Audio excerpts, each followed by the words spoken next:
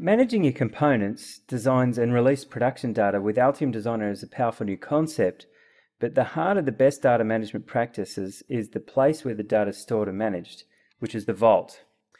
The vault's much more than just another storage mechanism though. It's also a bridge between the design world and the other worlds beyond the design release, including fabrication, assembly, procurement, stuff like that. Design teams can choose to manage their data using Altium's Vault technology, but there are a few different options for doing that, which I'll talk about a bit later. But they can tailor the experience to best suit their organizational structure, their products, and how they do collaboration, both internally and externally. But however the Vault and data management options are configured, the data flows are the same, and understanding how the data flows is imperative for getting the most out of this technology. As far as the design side of the Vault is concerned, we have to start with components. Schematic symbols are created using the schematic library editor, and those are released into the Vault as managed symbols. And that means they have an item ID, a revision, and a lifecycle state which changes as the design evolves. So for example, we might want a symbol to go through an approval process before it can be used, which is excellent for making sure that symbols match documentation standards like IEEE 315. And in the same way, PCB components are created in the PCB library editor, and those are also released into the Vault, given item and revision IDs, and also they progress through a managed lifecycle. It's important to mention that item IDs are normally automatically allocated and they're always unique. Revision IDs are always automatically generated based on the revision scheme that's used. The generic nature of symbols and PCB components means they can be reused across a broad range of unified components. Unified components are created from component libraries, which marry the parametric or engineering data that describes the component's function and makes it unique, with the symbol, its logical representation, and the PCB component or footprint, which ultimately drives its physical implementation on a printed circuit board. These unified components are also released into the Vault, and these are what would be placed into a design. These items would normally be managed in the Vault in a component management zone. And a critical aspect of managing components is managing their supply chain. So each part, for example, could be obtainable from more than one source, and there may even be drop-in equivalents from different manufacturers. So components should be augmented with part choices that provide this critical link, and also up-to-date pricing and availability.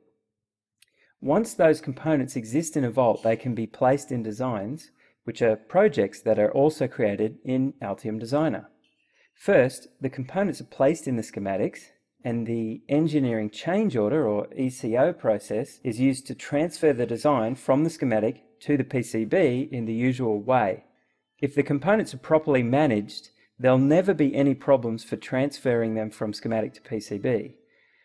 If a new revision of a component is released, the design can be updated either manually or as a batch process with an ECO. Once the design project's complete, the PCB configuration manager is then used to define various output configurations, and these are used to basically define and configure what types of outputs will be generated. For example, BOMs, 3D PCB videos, assembly drawings, Gerber or ODB++ fabrication files, smart PDF documentation. Now these configurations can then be released into the Vault as new items or new item revisions if you're re-releasing to an existing item. Not only are the outputs generated and released into the Vault along with a design snapshot, but the release process ensures data integrity and validates the design. So for example, if the design rule check fails on the PCB or a component is missing a footprint, the release will not proceed. Configurations can also be used to release specific variants of the design into different items that ultimately would be used to manufacture different models of the product.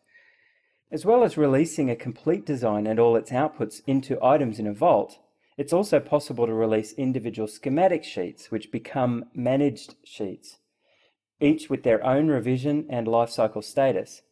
So this sheet can then be placed within numerous other designs as if it were a component. Because the design and managed sheets contain components placed from the Vault, the links between the items are retained. This provides the where used capability, so users can explore items in the Vault and browse to child items and also see where items have been used in others. The releases don't have to be into the same vault either. Altium Designer users may connect to any number of vaults. Vaults can be managed and hosted as a service by Altium, installed as a satellite vault server within the user's firewall, or self-hosted and managed using the Enterprise Vault server. However it's been deployed, the vault is transparently accessed in Altium Designer. Because managed and cloud-hosted vaults are outside the firewall, it's possible to offer secure logins and restricted access to external collaborators, such as EMS providers, procurement professionals, and board fabricators, organizations like that. Some of them may even be within the corporation, but outside of the design team. If the vault is hosted within the company firewall, fabrication, procurement, and assembly data can be published from the vault for external collaborators using cloud-hosted services such as S3, Box.net, FTP, or even file transfer. So to close the loop, valuable information gathered from those external collaborators and operations management people can also be fed back into the system to drive lifecycle management, design revisions, and new product development. So to recap on vault deployment, there are managed vaults which are hosted and maintained by Altium, and you access those through Altium Live. And included in that is the Altium vaults containing all the reference designs and managed components developed by the Altium content development teams in various parts of the world. There's also the concept of a satellite vault, and that is where the vault is actually hosted within the corporate firewall, within the user company's firewall. However, users log into it through their Altium Live login. So as far as the end user is concerned, it's a transparent thing, but the data is actually within the firewall. So it's not possible with a satellite vault to share data outside of your organization, other than using publishing capabilities. And the final way to deploy a vault is to use the Altium Enterprise Vault server, which is the actual vault server software that you install on a server of your choice. Now that could be, again, within your corporate network, in your firewall, or you may choose to install the Enterprise Vault server outside your network in the cloud on hosting services such as Amazon EC2, for example. In that case, it is possible to set up user roles, groups, and permissions so that your third-party or external collaborators can access those aspects of the design items themselves directly to get the information they need to build your products.